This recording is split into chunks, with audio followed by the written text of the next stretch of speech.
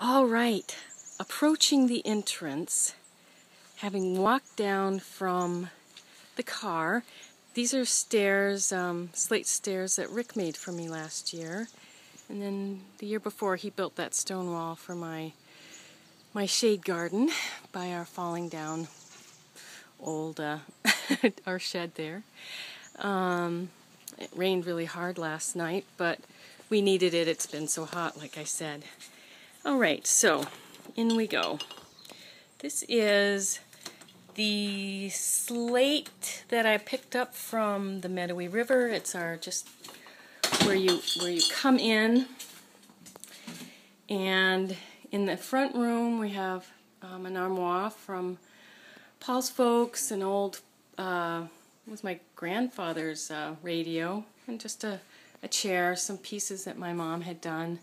This is the original framing. You can kind of see. And we've opened stuff up. We took out a lot of the doors and everything. This was the south side, which had been closed up and was really dark. So this is the dining room right here. And you can tell a little bit. The floor in the dining room is all that was salvaged of the wood from the rest of the house when we took up the floors and started redoing like all the basement and the underpinnings that were rotten. So people say that's chestnut. All the rest of the floors are ash from a mill up north.